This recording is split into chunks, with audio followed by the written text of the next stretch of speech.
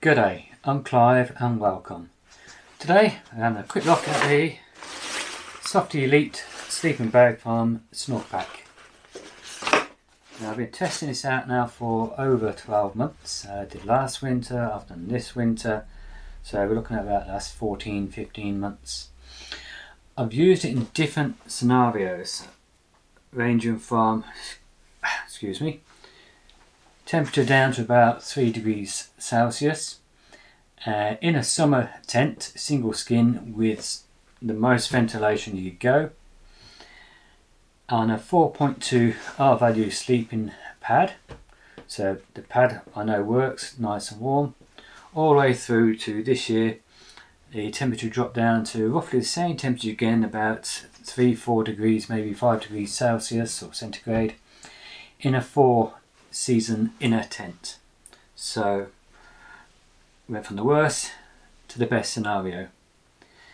Now with sleeping bags, they give you a temperature rating, a comfort one, and the comfort rating is where the average male or the average person will be warm or comfortable, not cold, not hot, just comfortable. And then they've got some will call it an extreme, and this, I think the Snugpak call it the lowest temperature, which is -10, and that's for a fit, healthy male. Let's say rugged guy, plenty of meat on him. So I'm not there. I'm a little bit shorter, a little bit slimmer, broad shoulders, but I'm not there. The rating for this comfort rating is -5, and the extreme is, or the lowest is, -10. And the comfort ratings in that are based on wearing like a base layer, merino layer, or PJs or something in a tent or a shelter made for the conditions. So it doesn't mean that you can go and, for example, on the Bull track at -5 in one of the shelters with just 3 sides on. I personally don't understand, or I don't think that will come under the guise of for the situation, because there's only 3 sides and it's open at front. And like I did, I used a summer tent. That doesn't come under it. What their description is in the right situation is in like a tent with a 4-season inner. So I went from one extreme all the way up to a 4-season inner. I've tested this through. First of all, it comes with medium size compression bag. Pretty good condition, strong. Draw cord on it, just flat on the top. So when you've got your sleeping bag in there, that covers it. Cinch it closed, reduces the chance of any dirt getting in there.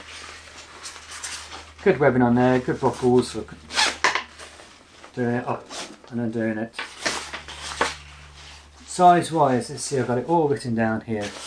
When it's packed away, well, it's gone. It's, I think it's about 22 by 25.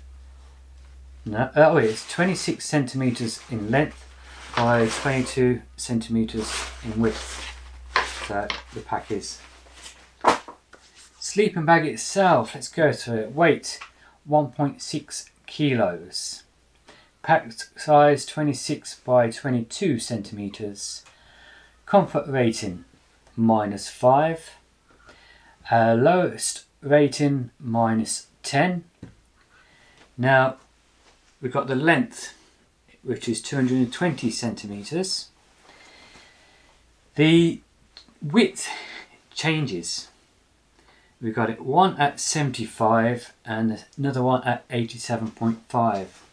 That's because on a sleeping bag we have this side baffle. So if you want more room in there, you can do the main zip up the side baffle. I'll show you that in a moment. So baffle done up 75, baffle undone 87.5, is it? Yes. The foot box is 42 centimetres or 42 centimetres, that makes no difference. And I'm sure the knees, I'm going to have to go and double check that, I'll be right back. The knees with the baffle done up is 60 and 72.5 when undone, so that just gives you more room. And the whole idea of that is if you want to be more comfortable to spread out, have the baffle undone. If it's colder temperature and you want less air space in your sleeping bag, you can zip that up and it'll help keep the sleeping bag warmer. It's for up to somebody of 1.9 meters, 190 centimeters. Now the fabrics, the outer fabric is a Paratex Micro with 100% polyester. The inner material is a Paratex Light with a reflector therm, which is again 100% polyester with a Softie insulation. Now the inside of this fit box, it's waterproof, so let's open up to show you.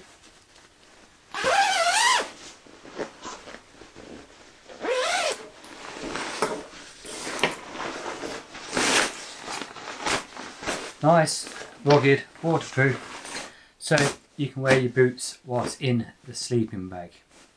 And whilst we've got this like this, there's two loops here. So you can actually attach a liner to the inside of this without having to worry about it all coming up and getting tangled. Them two loops will help keep it in place.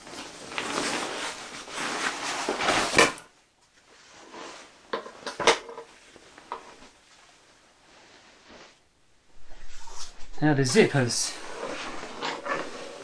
I've got it set with the expandable part open.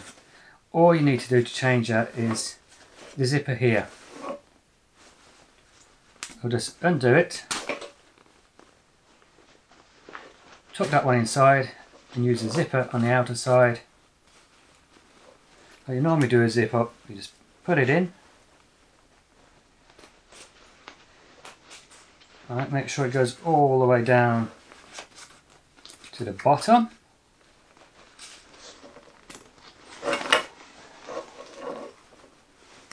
Which, yep, there it is. And zip it up.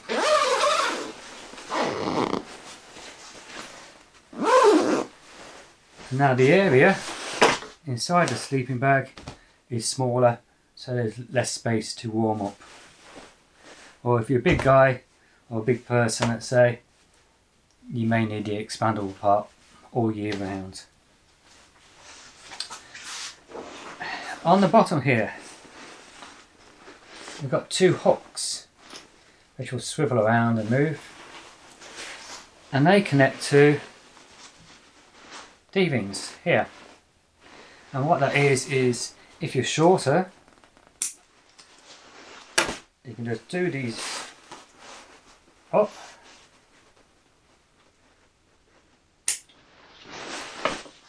and now the sleeping bag's not as long.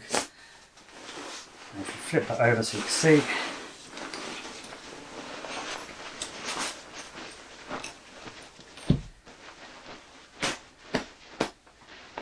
even less room to warm up in cold weather. What else have we got on the list here? Okay, got the deployable side baffle we've gone through, got the adjustable length we've just done, we've got the internal reinforced foot box, up the collar end, the head end, let's pull them down.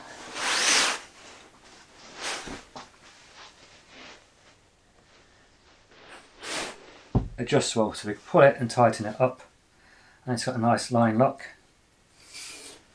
So you're nice and snug here for your face, so you're not going to lose much heat. What we have got on the YKK zippers is, if you use it, hook and loop or your Velcro to help stop the zip moving down in your sleep.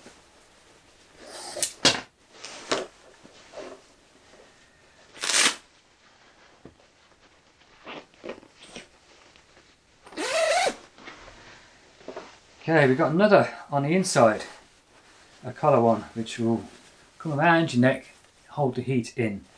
I think, yeah, they said elasticated draw cord, but they're not. They're just paracords, they're not elasticated. But that will close off that around your neck. So your neck will be here. Let's do that up. So your neck will be out there, your head will be up here, so nice and warm in there. Your head up here with your beanie on your pillow or without.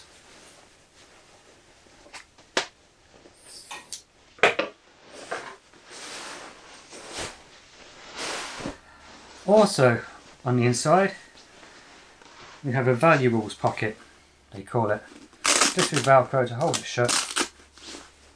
Decent size. My hand from there to there.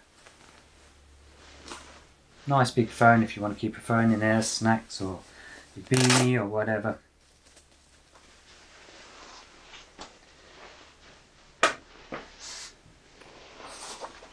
Okay, what we'll also show you while we've got the zip open, we've got some stiffened, what do they call it?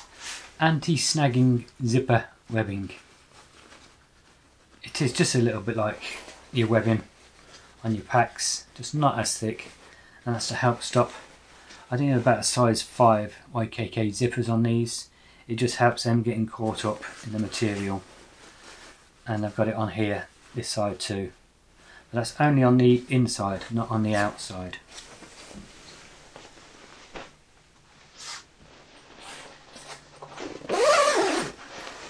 Now storage wise,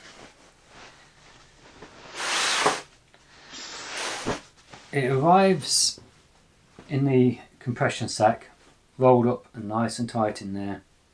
You can get it back in the bag fairly easy. Just fold the foot over and shove it in from the foot end first, so all the air pushes out this way. But really, that does compress the insulation in these. Any sleeping bag, it will compress it. So best bet is don't store the sleeping bag in the compression sack. I don't even carry this in the compression sack. It's like I just got back for 2 days on the Bibbulmun track, and all I did is I shoved it down to the bottom of my actual backpack and put my stuff on top, which just squashed into there, but didn't compress it to where it was too tight. I have noticed a difference with doing that. I tried it a few times first when it's in the pack, the compression sack, as part of the test, and out of it. The warmth when it was in the compression sack wasn't as good as if you had left it out or puffed up, stored away. And you got these hooks on the bottom or with D-rings. You can hang it up in your wardrobe if you want. But like I said, as soon as I left it out, left it puffed up, just started shoving it in the bottom of my pack where it's not getting really compressed, it did feel warmer. Now getting to the temperature side about it, at between the 2, 3, 4, 5 degrees centigrade, was I warm in it? In the first tent, no, I was bloody cold. This last trip I just did, I put a thermal base layer on, and that's all, and it got down to like between 2 and 5 degrees Celsius. There's a insulated base layer which was a merino wool, but it's not one of the big thick. I only paid $20 for the top and $20 for the bottom, so it wasn't one of these big fancy expensive brands. I was warm, but would I trust it down to -5 comfort rating? Personally, I would not. Definitely not down to the -10. I think probably take it down to the 0, like I said, having the base layer on only. And that is what they recommend when it comes down to their temperature ratings. But if you want to take it down below the 0, personally, you're going to need your thermal on there, then you're going to need your pants on there, you're probably going to have to wear a fleece jacket or a puffy jacket or whatever in there, down jacket. But if you're just going on the fact that you got a base layer on, like I had, I wouldn't take it down much further than 0, to be honest. Weight wise, like I said, it's about 1.6. You can get a lot lighter. Comfort wise, it's really, really comfortable. Using a zipper on what's in there, doing it up and undoing it, really, really easy. Because the zipper is a two-way zipper. So not only can you put it from the outside, it folds around back on itself to the inside, and you can undo it from the inside. Nice and easy. Now I didn't use the Velcro, the hook and loop here, when I was using it. That was just left like that with the zip. And it did not come down all night. The zip did not move. The collar on the inside, that did a great job. It fitted snug, not too tight, and that gave that little bit of insulation. When you got a nice warm scarf on, that's what it felt like with that done up. With the pillow in here, your hood isn't going to go over your head. It's going to come to the top of your head. So if you are going to use a pillow, mine's over here, just unpacked from the other day, you're going to want to wear a beanie, because this here hood isn't going to come all the way. But if you have got the pillow underneath, that will tighten up, and like I said, it'll come where you got your face here. So you're able to breathe, you're able to see out. You can actually cinch it up even smaller. But as long as you've got your mouth outside, you're not going to get any condensation or dampness, and you're going to be nice, toasty, snug and warm. The only thing that I could say they want to look at doing is probably a little bit more insulation. Then I think the average person would be able to take it down to the -5. But I think the average person, we're looking down to about 0 degrees Celsius, centigrade, whatever you want to call it, with your base layer on and a beanie on. Yeah, I personally wouldn't take it below that without a couple of extra layers on there. Even in the bivvy bag, it was a little bit more comfortable, a little bit warmer in the bivvy bag, because I had my base layer, I had the sleeping bag, and there was hardly any room. All I had was my pack at the bottom of the bivvy bag, so there was only like an inch or two between me and the actual bivvy bag out of itself. Then it was probably a couple of degrees lower. You could take the temperature down. In a tent, you've got all that big open area, even with the 4-season inner. But no, in a bivvy bag, you can take it lower. That's it. That's the only negative, is not being able to go down to the -5 comfort rating, even with their preferred way of use. So I'd reckon a 4-person tent, a 4-season tent would cover that, unless they're thinking that preferred wear use is in a bivvy bag, like a military. Very little room there, nice and warm. So yeah, bivvy bag, thumbs up, yes, works great. 4-season in a tent works okay. Summer tent in the winter is a no-no. it just, yeah, you can put all your stuff on. Even with folding this over, reducing the amount of room in there, my feet got cold in the summer tents whilst using it in the winter. But all in all, it's a pretty good sleeping bag. Would I buy it again? I got one now, so I wouldn't need one.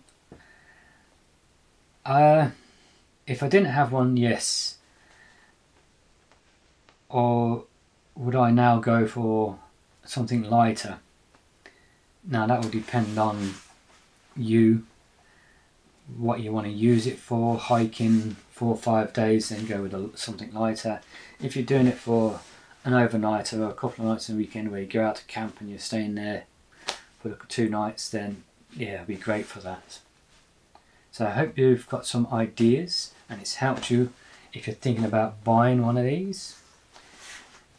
And if it has helped you and you've enjoyed the video and you're not a subscriber, please go down below, click on the thumbs up button first, then click on the subscription button and then select all next to it so you can be notified of all future videos coming up. And if you are already a subscriber, again, I thank you very much.